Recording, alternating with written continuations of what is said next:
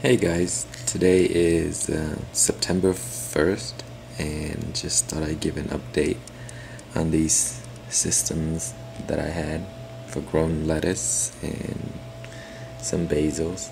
I also have some pak choi, which I will show you in a bit.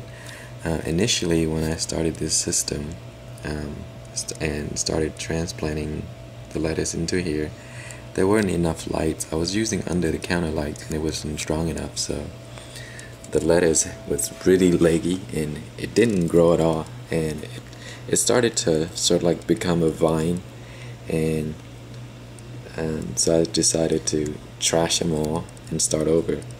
So I built this new light set just from all the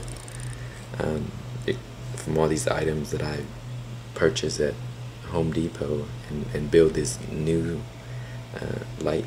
lighting system, and it's really working well. I think it's probably about 2 weeks now, and the plants are just growing like crazy.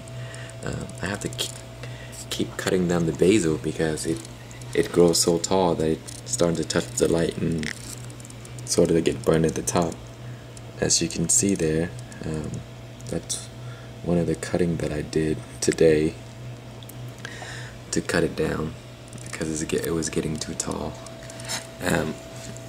Most of these basil that are grown in this systems are from a clone.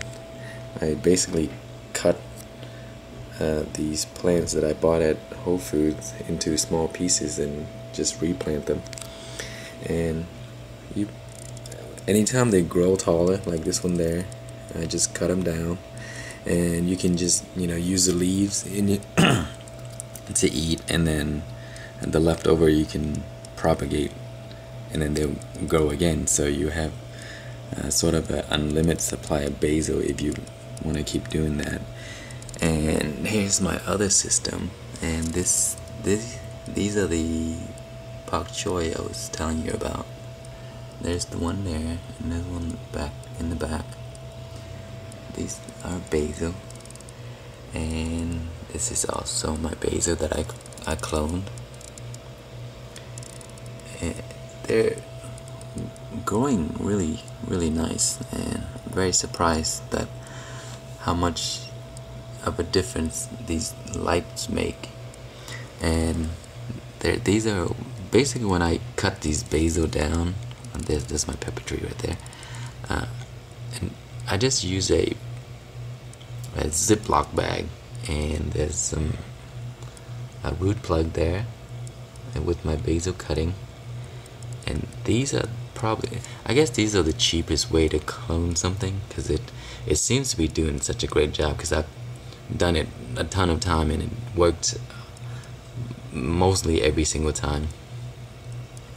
So you can trim the top of your basil, take the leaves, eat it, and then the leftover branch, just like that one there, just clone them, and then you have more basil.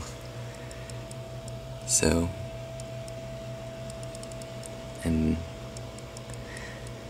that's pretty much it for the update on this system. And I'm very happy with the results, and I guess the lightings do make a big of a difference.